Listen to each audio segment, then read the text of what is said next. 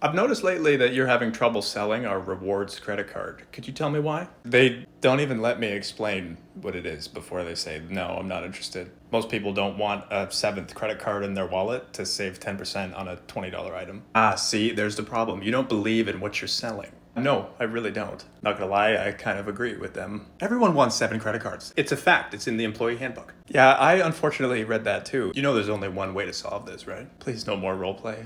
It's not useful. Roleplay, exactly. We're gonna go through 10 unrealistic customer interactions. That should solve it all. I hate it here. What was that? I said, hello sir, would you like to sign up for our rewards credit card? Absolutely I would. Thank you for telling me about it. See, what's difficult about that? Here's a customer now, try it out.